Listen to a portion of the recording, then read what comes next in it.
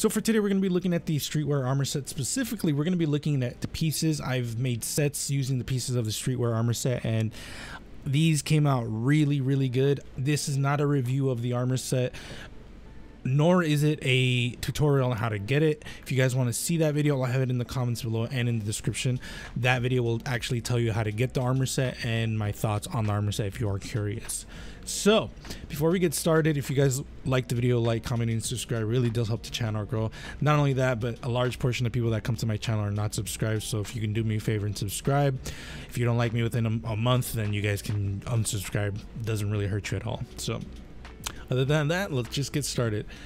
So to start off with, this is my hunter. I love how my hunter came out, if I'm being quite honest. I will say there's another shader that goes really well with this whole set because of the chrome here, but we'll get to that at the end. Let's just get right into the armor set. Okay, that's weird. Valor overflowing. For the helmet, we are using the Couturier mask. You've probably never seen me wear this because I'm not a big fan of it, but I really like how it came out with this set because of the hood, which we'll get to. The arms and the chest piece, we are using the Streetwear armor specifically because I feel like if you wear one piece, you have to wear the other, specifically for the arms and the chest piece, because if you don't, then you get this really weird gap in the arms, which is fine if you're wearing, you know, any other chest piece, but if you're trying to wear something that looks like a hoodie, then this is definitely weird. So that's why I'm using this one, because it's matching the bagginess of the hoodie or of the chest piece. For the boots, we have the Lux Riders. This is definitely one of my favorite ones in the game for boots. You could also use other ones as well. You could use the Couturier slacks. I'm not a big fan of it, but you could. Another good one is the Vanguard Dare boots. This one would be really cool. And then you could also do the Outlander's steps or the Wildwood strides. Just be aware that these do taper at the top of this right here at your waist, so they might look a little weird, but that's also an option. And last but not least, we have the Renegade hood, which definitely makes this look really cool because it gives the hunter a scarf, which looks really cool. As for the shader that I was talking about, you could, if you don't like this look and you want to match with the chrome at the boots, you could definitely use this shader over here, which is the Iron Bone from Season of Menagerie. Unfortunately, you can't get this one anymore, so if you don't have it, I'm sorry, but I would probably just change the helmet to the Refugee mask and then do this, because these two right here match the chrome right here. It's one of those situations where if you know, then you know. So it would be more of a if a hunter or if a guardian knew that, oh, you're using the Iron Bone shader, which means that the plate in the back here and like any plate you wear is gonna have chrome, and at that point you probably would want to wear something to showcase a little bit of the chrome at least, so that way people can immediately make that contact. But yeah, that's pretty much it. I really like this this look that I made, so much so that I actually made a look for it. So this is actually how my hunter is looking currently, and I love it. This looks super cool in my head. I knew the moment that I saw the hoodie, I was thinking about wearing it with my stompies, with this one specifically, and I think it came out really well. Let me know what you guys think, hunters. Let me know what y'all think. I think it came out really well. So let's get on to the Titan. So this is the Titan. She looks really cool. A lot of pieces, or just one piece that I rarely ever use, and then like one piece that I always wear. So for the helmet, we are using the Couturier helm, which is funny because my hunter is also wearing one. But the reason I chose this one is because I was not the biggest fan of this one. For some reason, the helmet at the top just is too wide for everything else. Kind of like has this weird shape like this right here. So that's why I switched to this one, because it doesn't have that problem, and the helmet's not like wide at the top. It looks perfectly fine to me. For the arms, we're using the Intrepid Exploit gauntlets. I crutch on these a lot when I'm doing a no armor look, because I just love how they look. I personally love it. Although this one's actually not that bad. This one looks okay. Another one that looks pretty fire is this one. This one looks pretty good as well, if I'm being quite honest. But it's up to you, honestly, if you want to wear it or not. For the chest piece, we are using the Ring Walker, which is a Streetwear armor set, and this one kind of like threw me off a left curve because I was not expecting to use a chest piece.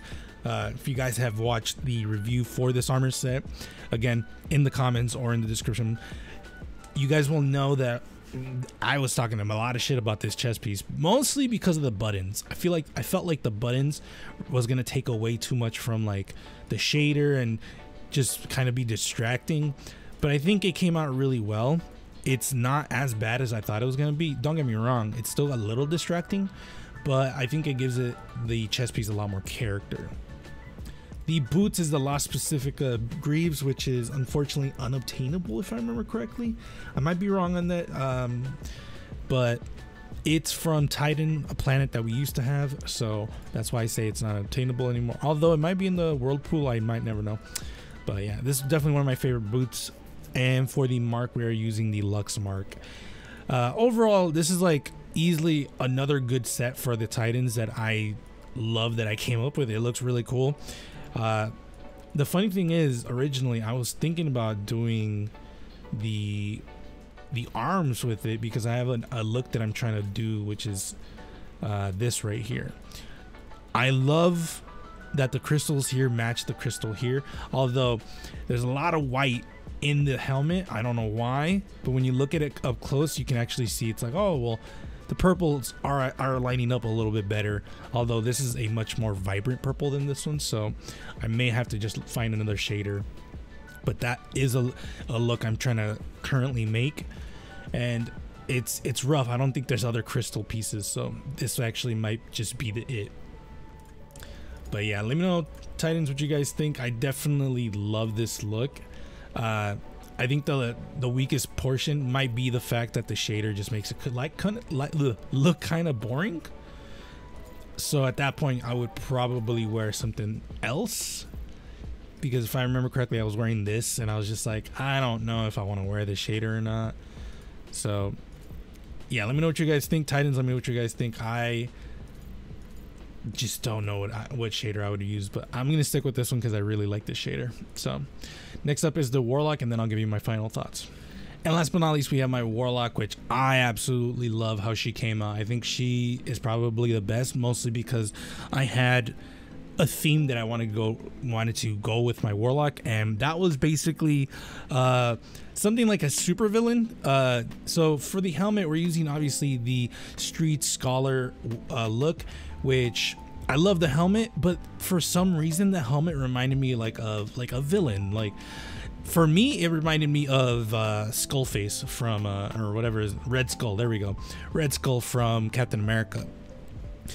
And immediately I was like, bro, what if I could make a like super villain that has like the very militaristic look? And I love it. Like she looks absolutely amazing. I love it. So let's get right into it. The helmet, obviously I've already said this is the Streetwear helmet. The arms, so the big reason why I went with green was because the arms. So the arm has this green plate here that I'm not the biggest fan of, but the reason I'm using this shader is because of the weird like cream color. So as you guys can see, it's more of an off-white maybe. I think it's more cream. So the reason I went with this is because I wanted to match the fur up here. Now granted, when you look it up close, this does look a lot more white than here, but when you look back at like this, then it's like, oh, it looks almost close here. So that's why I chose these arms. The chest piece is the Valkyrian robes. I've never seen anyone rock the Valkyrian robes, and I decided to use it, and I'm very happy I did because I love how this looks. Boots are the Braytech Researchers boots. These are really good. If I'm being quite honest, boots doesn't really matter at the end of the day because, again, you'll never see the boots aside from this little window right here. And last but not least, we have the mark, or a lack of one, if I'm being quite honest. The reason I didn't want a mark is because I didn't want the bond. I always say mark for a bond. The reason I didn't use a bond is because I didn't want the bond to take away from everything that I want. So I want people to like really just go through their eye, like just wander with their eyes, like notice, oh shit, the fur here and the fur here are actually matching. The helmet looks very like evil, almost like she's gonna order her soldiers to shoot some civilians or something. It just looks very much in that aspect, and I love it. So I didn't want to use anything too like garish or whatever. I didn't want to use anything too crazy because like something like this just doesn't make sense to me. I could probably do something like very basic, if I'm being honest, like something like this or this one or this one. No, not that one. This one actually probably would have been okay as well. It's just that, again, I didn't want the bond to take away from everything else. So that's pretty much it. Let me know what you guys think in the comments below. If you guys want to follow me on the social media outlets, links in the description below. Don't forget to subscribe, guys. I really would appreciate it. And I will probably be doing a little bit more, or I will be doing a lot more armor pieces because there's a bunch of armor sets in this DLC. But I will be doing another streetwear armor set because I didn't use the chest piece, which I definitely do want to use. And I will probably use it with this helmet over here, now that I think about it. Something like this. So yeah, I'm very much happy. Not only that, I'm going to be covering more than just fashion. That's what I was doing before I started covering fashion. This week we'll be covering the new weapons that the DLC introduced. So the activity weapons, the dungeon weapons, the exotics.